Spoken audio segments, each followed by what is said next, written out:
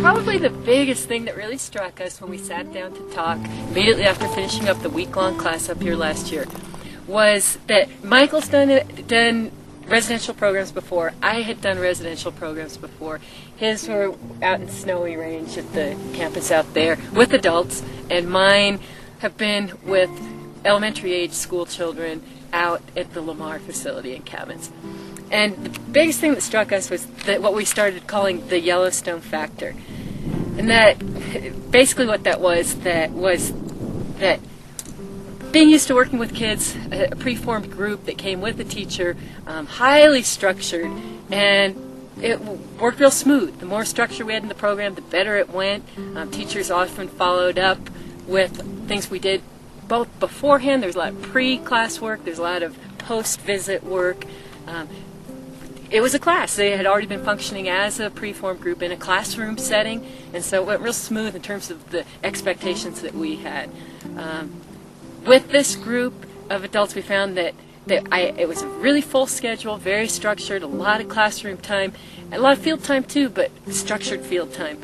And there were, as the week went on, it became really obvious that there were strong desires, it being Yellowstone and it being 2.2 million acres in size. And yes, we tried to hit a little bit on wildlife, a little bit on the hydrothermals, a little bit on history, but there was no way we were going to be everyone's personal agenda. So people wanted to see a moose, and if they hadn't seen a moose yet, they were just chomping at the bit to get out there and see a moose. And so we started sensing this. We actually started losing some people that said, well, you guys are going to do this, but I've done this before, and I really want to get back to Old Faithful and do this. And they're just taking off in their cars, which caused us some stress because we had planned out what we felt was a really important sequencing of events, and we wanted everybody to partake in it fully. Michael's experiences with the programs, he'd done residential programs, he hadn't quite experienced this before. Why do you think the difference, Michael, in terms of people not wanting to get out and see their own thing? Because it was more of an isolated setting? I think because this is Yellowstone, Yeah. and there's something very unique about Yellowstone and seeing Yellowstone and doing Yellowstone. And as we know, you can't really do Yellowstone, ever really do it. But it was certainly more of a factor here than it was, let's say, in the Snowies, where the setting for me in these residential programs is always very important. I mean, if what we're trying to do is help to connect people to an environment larger than where they live and where they work, having something in a space that allows that to unfold has always been a part of the residential learning programs that we've done. Yeah. And once people got here, I mean, it was as if they were in Yellowstone, and Yellowstone meant this, and they had checklists. And so as we started thinking, this is Yellowstone, this is a reality of being here. One, you can prepare them in advance that you are not going to be able to see everything. And I think we've done that in pre-course mailings. That it's just too big. And here's what we're going to be focusing on, but we aren't going, and we're going to try and minimize drive time because it's so huge. We want to maximize time out in the park, enjoying the park. We don't want to spend the whole time behind a windshield. So we are not going to do the park tour. We're not going to do the Grand Loop. We're not even going to get to Old Faithful this time. And that's okay. And if we invite you to come early, stay late, see whatever you want to see. But here's what we're doing in the class. And so send out the agenda in advance. We also made the agenda much more open and are trying to build in some time for self-exploration, downtime, where people can have more of a say as to where they're going and what they're doing. So we're focusing the academic, some of the lectures that we're bringing guest speakers for, that's all focused in the morning. Some of the morning sessions will be field sessions, but they'll be structured field sessions with going out wolf watching with a wolf expert, going out to look at birds in Hayden Valley with a bird expert. But the afternoons are all open. They will have the option of heading off on their own or coming on a hike somewhere, getting out, that I will be leading. So we're going to see how that goes. Well, I think that it's easy to lose sight of, I think, some really critical components of residential programs, and that is that they're organic, that they take on a character of their own based upon the players. I mean, residential learning programs, unlike a lot of classroom learning programs, are designed, there's a great deal of potential anyway, if in part of that design, individuals are encouraged to be part of the teaching as well as part of the learning. One of the really fundamental pieces is knowing what people bring. That somebody is a good artist. That somebody does nature photography as a hobby. That somebody has a bachelor's degree, a master's degree, a degree in biology or in environmental studies or what have you.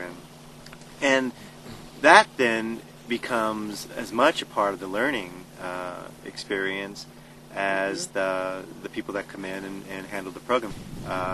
Plan activities that encourage people to interact, and that's part of the problem when individuals come here to a place like this and they really decide that they're doing their own thing. They come, they learn a lot, but it's not the same kind of residential learning program that I'm sort of used to. In an environment like this, and when we're planning it, we're doing it in September. It's unlike the programs that we've done around the campus, where you have a large group of students that are participants. Now we've got an interesting group of individuals that have some excess capital, that may be retired, that are able to get the time off to come up here. Students are in classes, and so there's very few students right now that are part of this experience.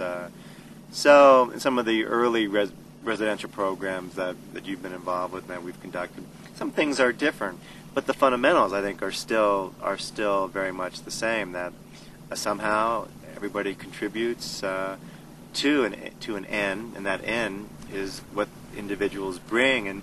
And as we know about residential programs, the opportunity for a period of time to get away from one's daily responsibilities and stress, and that's often been sort of something that I've enjoyed about residential learning programs. They're so intense meaning that people are together.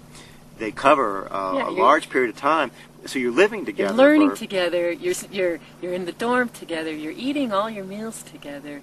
You're recreating together during your downtime. It is. And there's just so many possibilities. At the same time, they've got the opportunity to sort of relax and to allow in this organic sort of way, new ideas or old ideas to resurface.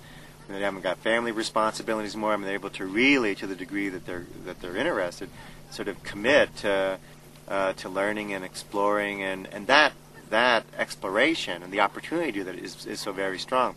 That's been one of the big challenges, as Ellen said, about Yellowstone, is people come, and where you're hoping that after a day or two they can get out of the rat race, out of their responsibilities. Instead, every day they're checking that list, and they're as frantic as they were, and that's and I think that's what is going to continue to emerge. Your question is, what do we hope they're going to get out of it?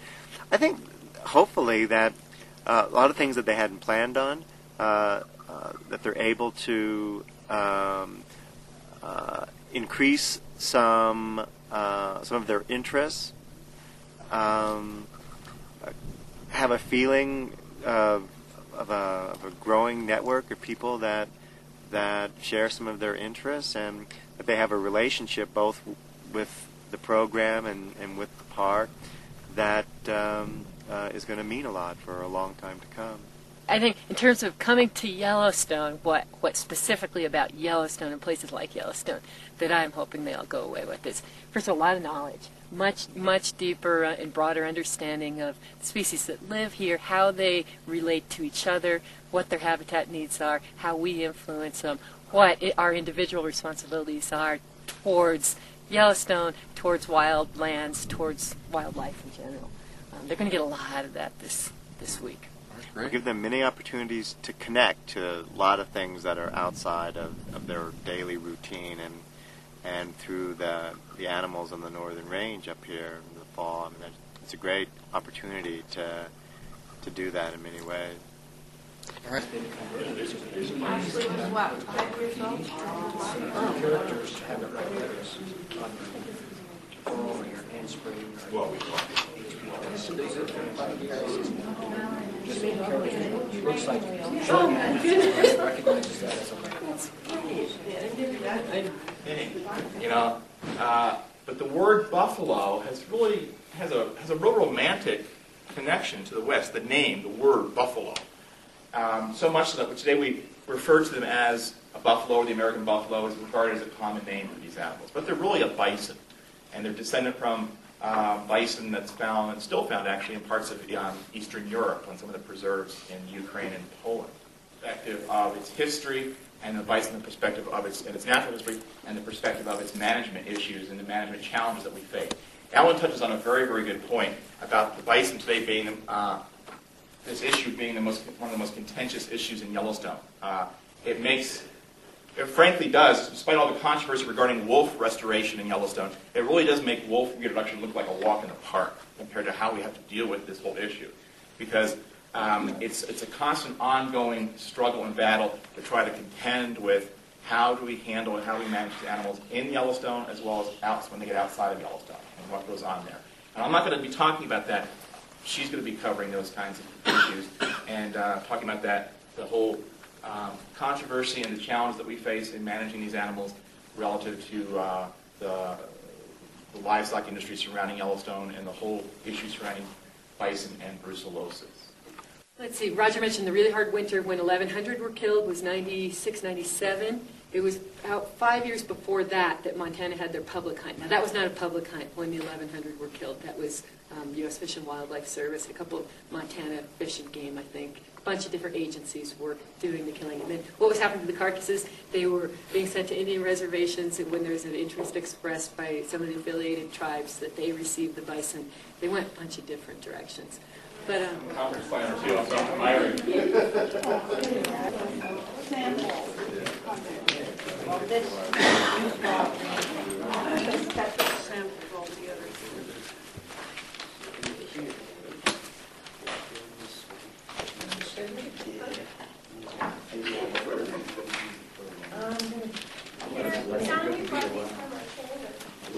Thank you. Do you need right now? Thank you.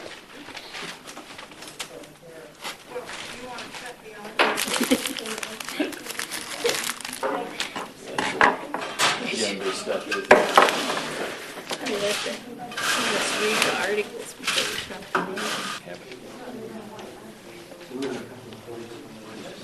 I know I had some last year.